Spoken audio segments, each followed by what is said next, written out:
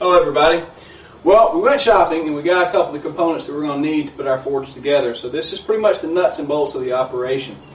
Once again, let me say, guys, this is at your own risk. I don't want anybody sending me a nasty email saying that you blew yourself up with this stuff.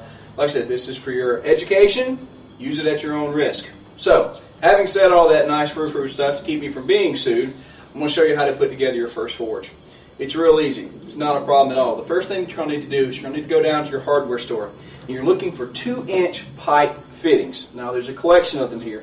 You're going to need a couple different pieces. This is a 2-inch flange, a 2-inch T-joint, a 2-inch cap, a couple of threaded nipples, and this one needs to be a little longer. Now you're going to actually need 3 pieces of threaded nipple altogether, but you need to have one piece that's going to be at least 1 foot or 2 foot in length. Now you can go to any large retailer and get these guys.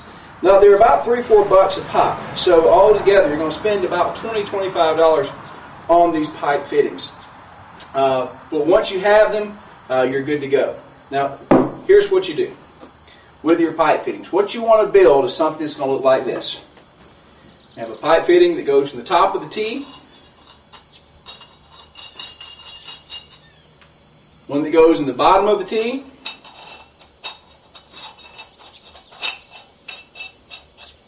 and now the long one, like I said, you want this piece to be either 1 foot or 2 foot long depending on how you're going to build it. It goes in the side like this. Your flange is going to go on top.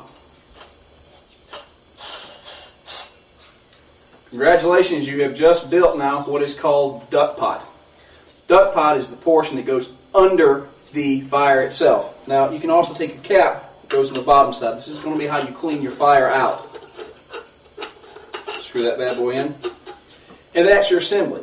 That's pretty much all that you need for the duct pot. Now the deal is you've got to have what's known as a fire pot. And now you're going to have to go to the junkyard for this. You're looking for one of two things. You're either looking for a brake rotor or a brake drum. Now, for those of you who have no idea what they are, if you'll ask one of the technicians, they can point it out. This guy is a used brake rotor. Now, if you try to buy one of these new, depending on the model of car that you're buying it for, it's going to cost you $50, $60, maybe even $100 depending on the model. If you go out back where they throw them away, it will cost you nothing. Brake rotor, this is like what stops the cars. But you can see it's kind of worn thin. This has been replaced. But this is what's going to act as your fire pot. So what you do, is what you're looking for is when you go out looking in the junkyard, take your flange with you. So that when you're walking, there's going to be a pile of these things. There's all different makes and all different models of these brake rotors. So what you're looking for is a flange that will actually match up with the hole pattern that's already in the rotor. It's going to save you some drilling.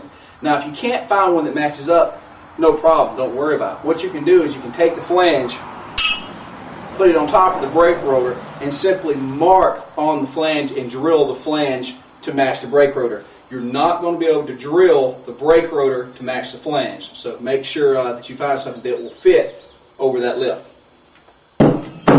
Let's put all this together here. Put the flange back on. Need a couple of bolts. I have some 5/16 bolts here. These are just standard. They don't need to be anything fancy. All they need to do is be able to reach through the brake rotor and fit onto the flange. That's all. Now I'm only going to put 2 on here. Now you're probably going to want to put a few more. But the whole idea is just to hold it in place. Sometimes it will or will not fit with the washer. So just keep an open mind. There's one. Let's pop our second one in place.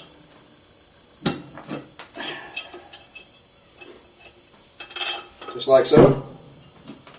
Where'd the other bolt go? There it is.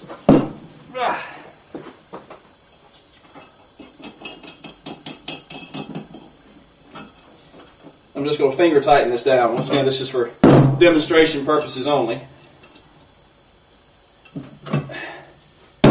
And voila, that is your fire pot. Quite literally, all you need is some cinder blocks now, and I'll show you how to do that. Just set it up there. And that pretty much is your fire pot. This area right here is where you put your fuel. It's styled enough to take the heat, and you'll have plenty of airflow. Now, airflow. Where are you going to get your air? Well, once again, no problem. Remember now that I told you that this piece probably needs to be a little bit longer. Get a 1 foot or a 2 foot section, because then all that you do is you take your air supply. It's going to be your hair dryer here. Now, very simply, how do you attach it? I'm glad that you asked. Super old duct tape. All you have to do is grab a little bit of duct tape, and if your pipe is long enough so it's away from the heat, you can tape this bad boy on.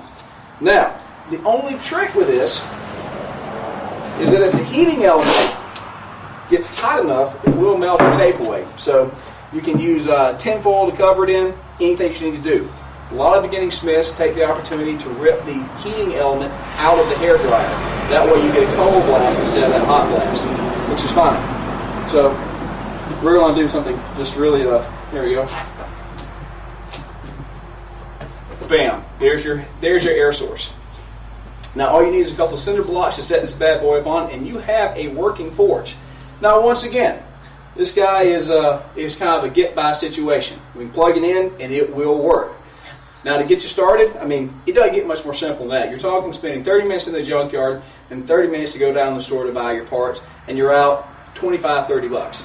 Now, I would like to say, however, in the process of you running down the store, pick you up a small fire extinguisher. It never hurts to have one of these handy. These are, like I said, these are $20 or $30, and they're handy to have. Depending on where you live, it's just a good idea to have it. If the fire gets out of hand, have a way to put it out that's more than trying to splash water on it from the kitchen sink.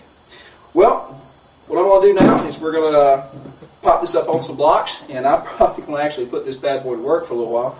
But what you got is your first forge. Set that bad boy on some cinder blocks, turn her on, and you're going to be burning. And that's your basic forge. Now, once again, depending on what you find and some of the junk that you dig up, you may change it just a little bit. That's fine. Remember, there's several ways to skin a cat. One of the things that you might want to add to it a little later is going to be a table, but we'll get into that when we upgrade a bit. Outside of that, everyone, that's how you build your basic forge. Hey guys, just wanted to throw in a couple of final notes.